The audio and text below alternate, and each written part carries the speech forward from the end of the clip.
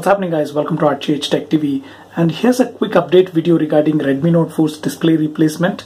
So yesterday I made a video saying that my Redmi Note 4's display was broken and I went to service center, got it replaced, and I paid like 4,300 rupees.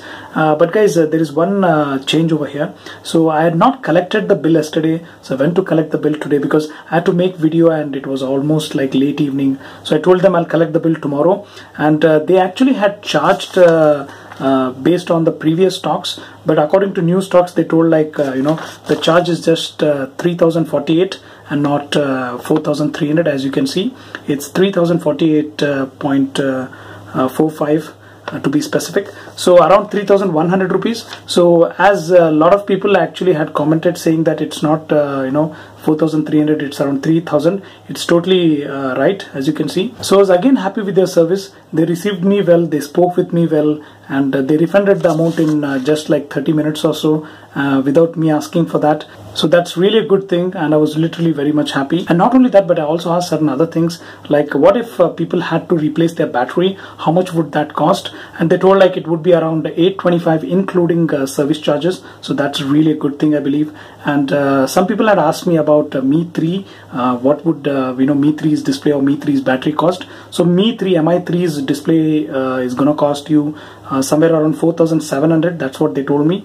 The battery will cost you somewhere around 900 rupees plus service charges. That's what they told. So service charges according to this bill is 350, so you can add 350 to that 900, and that would be the battery's cost of Mi 3.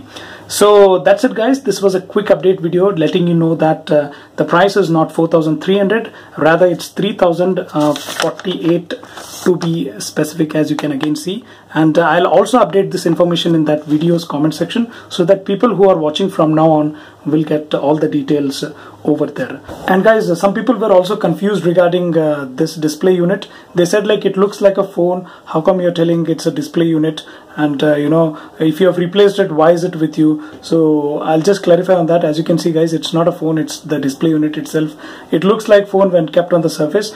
And also I requested them to give this unit so that I could show to you, right? So as you can see, it's the one which was cracked on the right edge. Let me just focus that one. So as you can see, it's cracked on the right edge. So that's it, guys. If you feel this video was informative, give it a thumbs up, share this video with your friends and family, follow us on Twitter at RGHtechTv, subscribe to us on YouTube. Most importantly, thanks for watching, and I'll see you real soon.